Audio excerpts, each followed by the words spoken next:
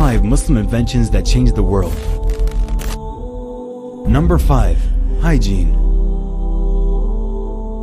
Washing and bathing are religious requirements for Muslims, which is perhaps why Muslims perfected the recipe for soap, which we still use today. They combined vegetable oils with sodium hydroxide and aromatics such as thyme oil. Shampoo was also introduced to England by a Muslim who opened a bathhouse on Brighton seafront in the year 1759.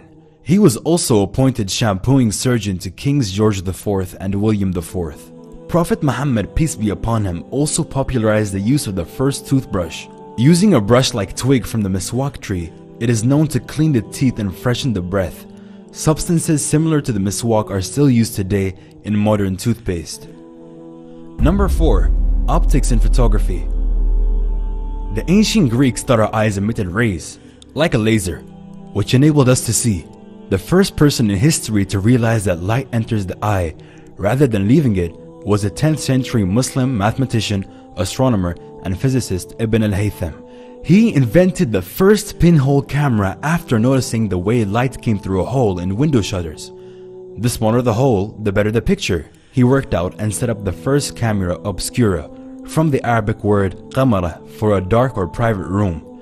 The Muslim scholar Abu al-Hasan, known as al-Hazin from Basra, was also the first person to describe how the eye works in detail. He carried out experiments with reflective materials and proved that the eye does not sense the environment with sight rays, as scientists had believed up until then. He also discovered that curved glass surfaces can be used for magnification. His glass reading stones were the first magnifying glasses ever made. It was from these that the glasses were later developed. Number 3. Hospitals and free healthcare. The first modern hospital with nurses and a training center was in Cairo, in the Ahmed ibn Tulun Hospital, which was established in the year 872. The hospital provided free care for anyone who needed it, a policy based on the Muslim tradition of caring for the sick. Although slightly more basic hospitals had existed prior to this in Baghdad, it was the Tulun Hospital which would later serve as a template for all hospitals around the globe. Soon after the creation of hospitals, around the year 1000, a Muslim doctor known as al-Zahrawi published a 1,500-page illustrated encyclopedia of surgery that was used in Europe as a medical reference for the next 500 years. Number 2. Education. In the year 859, a young princess named Fatima al-Firhi founded the first degree-granting university in Fez, Morocco. Her sister Maryam founded an adjacent mosque, and together the complex became the Al-Qarawiyyin Mosque and University. Still operating almost 1,200 years later, the center is a reminder to people that learning is at the core of the Islamic tradition. Number 1. Algebra. While many people may not particularly appreciate the importance of algebra, it is one of the most important contributions of the Muslim Golden Age to the modern world.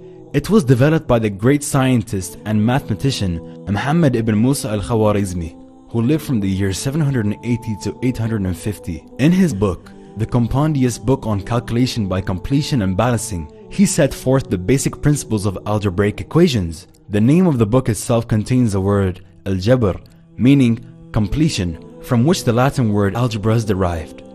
In the book, al-Khwarizmi explains how to use algebraic equations with unknown variables to solve real-world problems such as zakat calculation and inheritance division. A unique aspect of his reasoning for developing algebra is the desire to make calculations mandated by Islamic law easier to complete in a world without calculators and computers.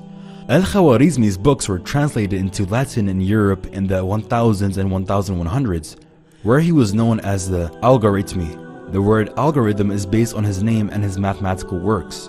Without his work in developing algebra, modern practical applications of math, such as engineering, would not be possible. His works were used as math textbooks in European universities for hundreds of years after his death. Thank you for watching our top 5 video. Please remember to like and share this video, and check out our previous video on the top 5 misconceptions about Islam.